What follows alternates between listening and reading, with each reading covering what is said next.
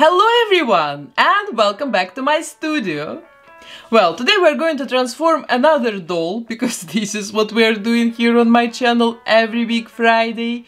And today we're going to make probably the hottest woman in media history because really, guys, do you know another character, cartoon or a real person, a singer or an actress who would be hotter and sexier than Jessica Rabbit? Me not probably, maybe just, I don't know, Marilyn Monroe, Betty Page, all these pin-up divas from the 40s and 50s.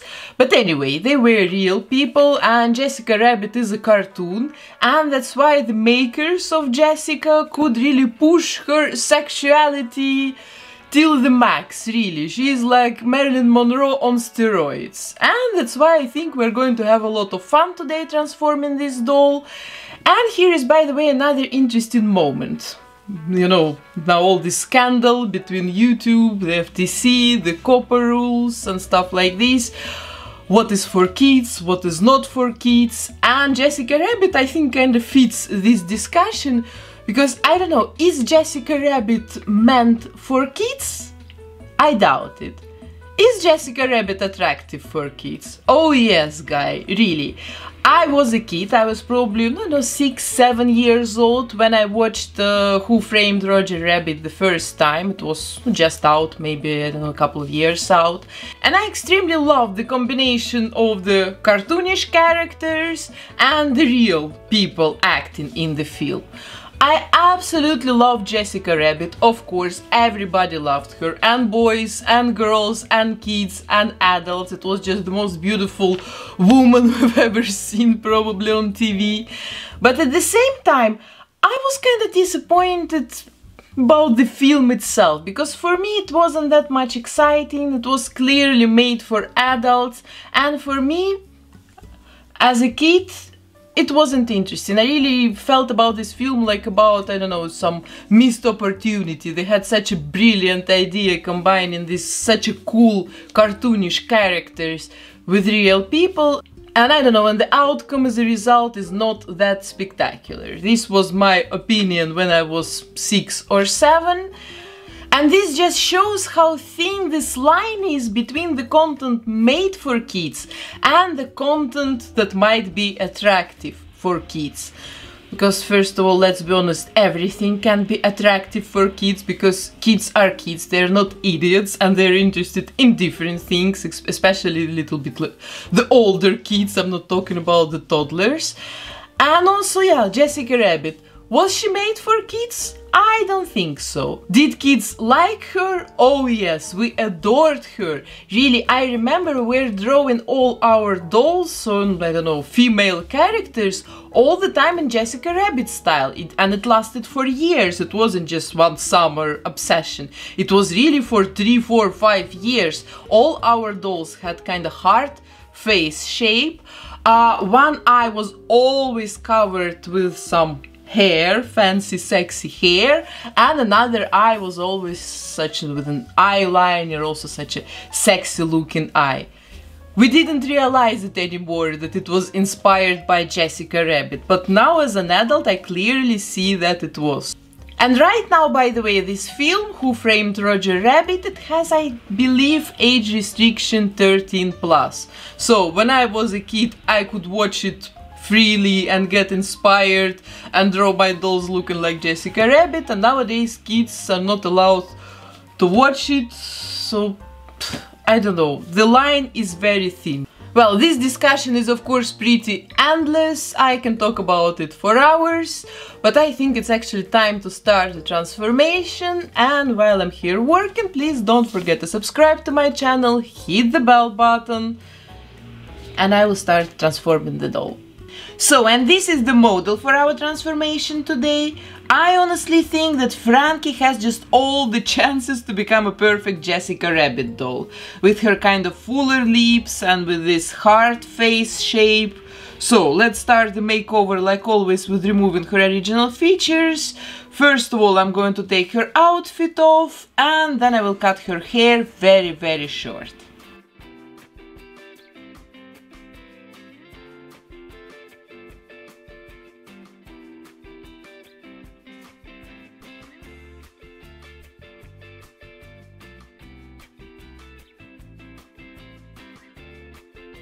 I use, like always, my hair dryer to warm up the hat. It will make the rubber soft and it will also melt the old glue that is still hiding inside of the hat. So after about 2 or 3 minutes of blowing hot air, I can easily disconnect the hat from the body and remove the rest of the short hair from the inside of the hat using my tweezers.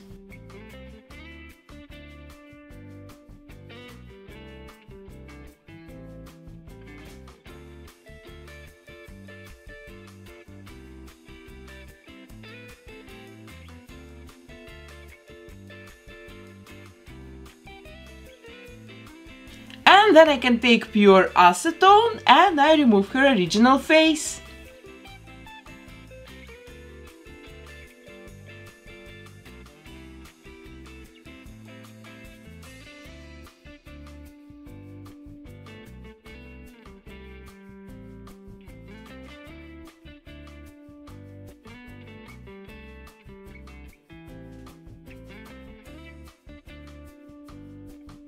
I'm going to give my doll this red hair, but first of all I want to cover the hat with a couple of layers of acrylics that match the hair color. And after this I'm rerooting her hair for a couple of hours, like always, using my rerooting tool.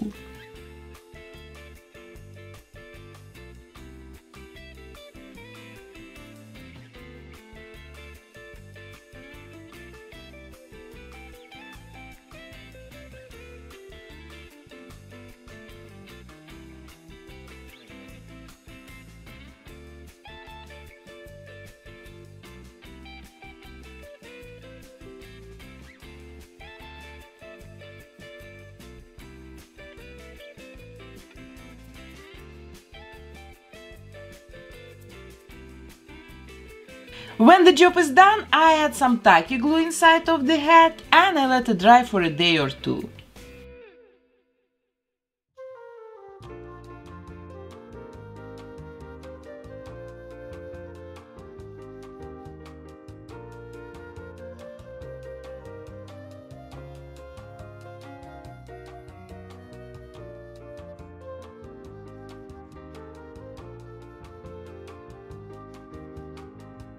So now when the glue is drying, let's take a look at her body.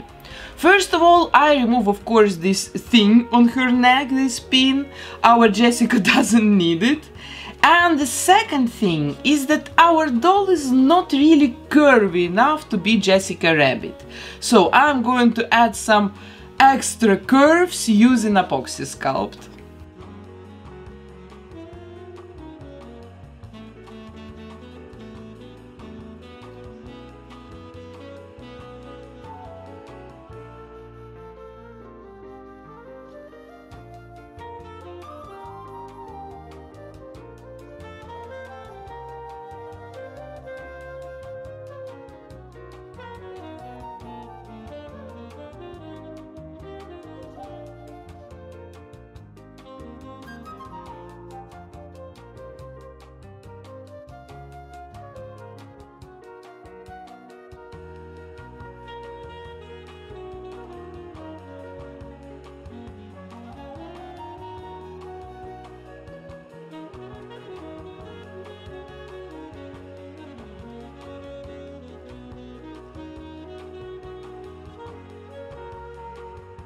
When the epoxy gets dry, I sand her body with nail buffers, and after this I'm going to cover the body and the face with a couple of layers of light nude acrylics using my airbrush.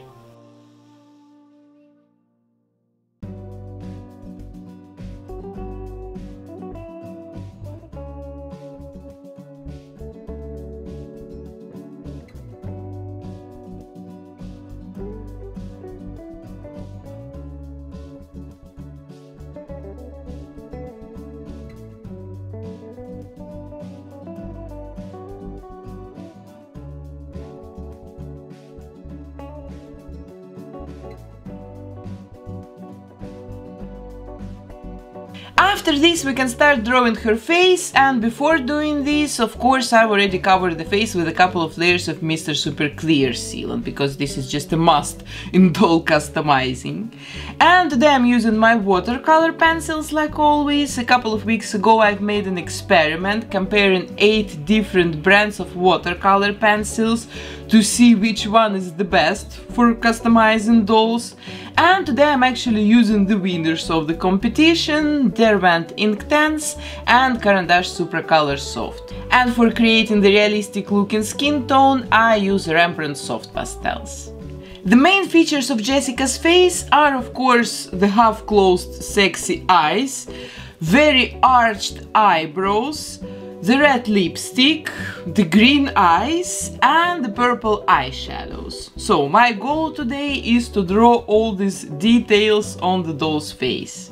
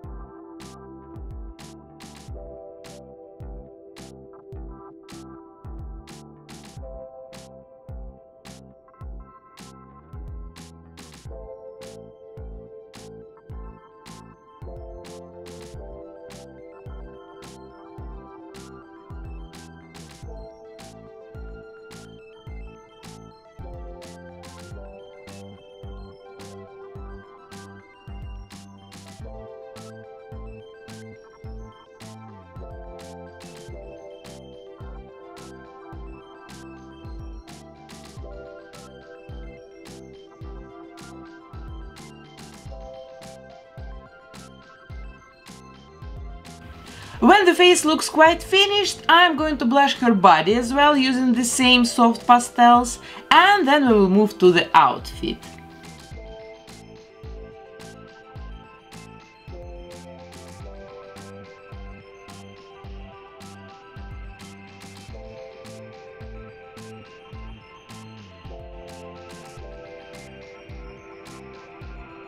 So, Jessica's iconic red dress has a completely open back that goes really like this, and the top part of the dress is also very open. There is no straps to hold the dress.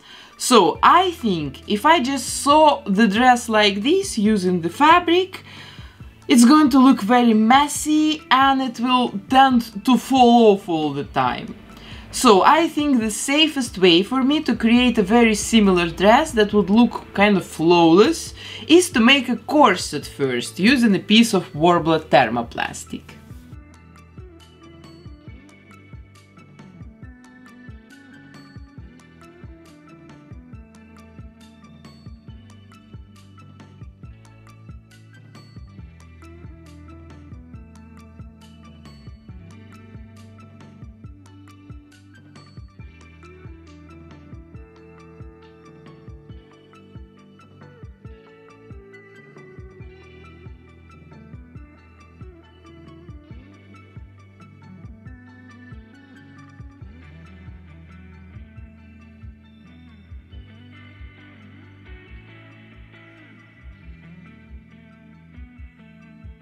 I'm going to use this metallic red fabric to make the dress, and right now my goal is to cover the corset with the fabric.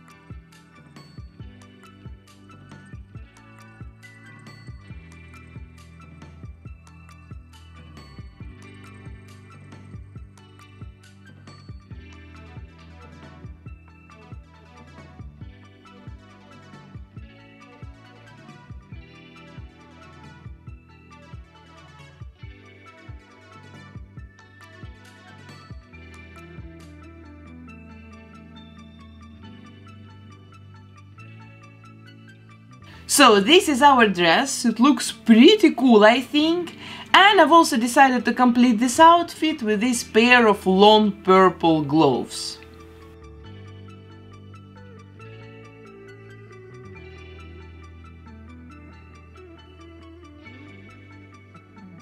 So, and now let's make a very cool detail, because I know there are some people who are going to ask me where Mr. Rabbit is. Well, here he is, and I will not even comment the steps, you're going to see it all yourself.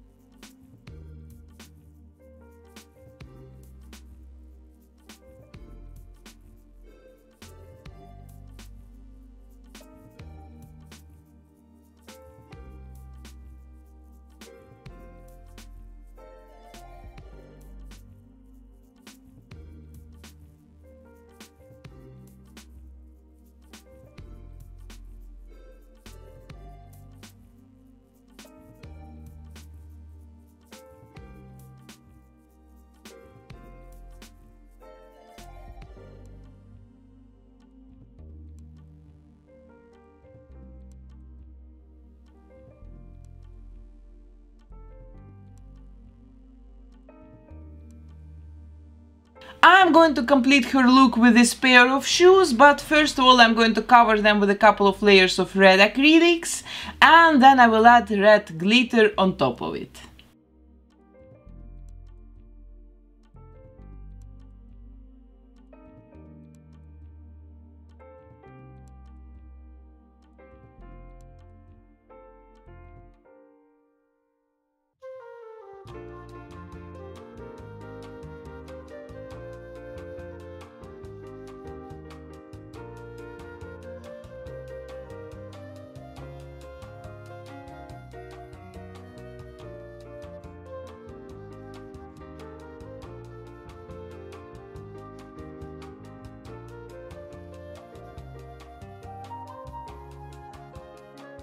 So we're almost done, but there are still a couple of very important steps left. And first of all, I want to style her hair, of course.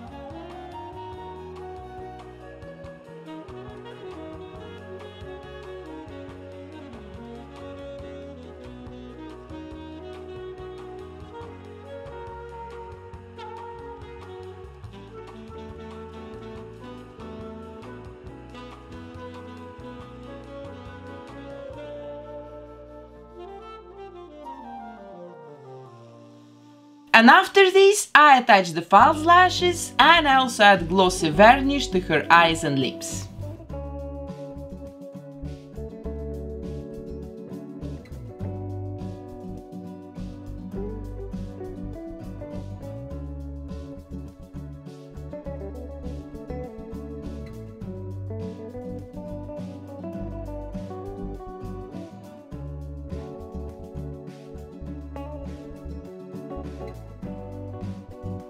Well, I've put everything together and you know what?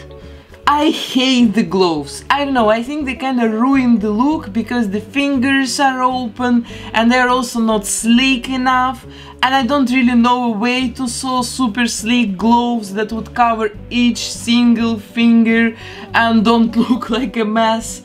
So I think I'm going to do something else. I will make a sort of an imitation of the gloves, and first of all I'm going to add a piece of Worbla to her upper arms, above the joints. And then I will cover the arms completely, the gloves part of the arms, using purple acrylics. And I think I will even add glossy acrylic varnish on top of it to make these fake gloves really super glamorous.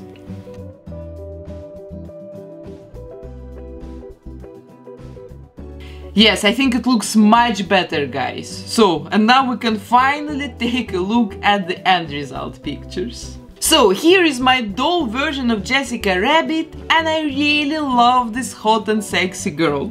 I really think she's kinda different from all my other dolls. But by the way, I've just now realized that I've used the same Frankie doll, the same hair, and the same skin tone for my Merida doll I've made a couple of months ago. It's kinda crazy because the end results of these both transformations, they look completely different, so it was very interesting to see, I think. And I also absolutely love her curvy shapes and the hat with the ears, it also looks absolutely adorable to me. So that's why I really hope, guys, that you like the end result of my transformation today as well, as much as I do. And I'm really looking forward to hear what you think about it, and also please tell me if you like the Who Framed Roger Rabbit film When You Were a Kid. or you also love just the cartoon characters and you were not really interested in the story. I'm just really curious to hear your personal experience with this film. And this doll is now available for sale on eBay for 3 days. The link I will let in the description box, so all my Jessica Rabbit fans are welcome there.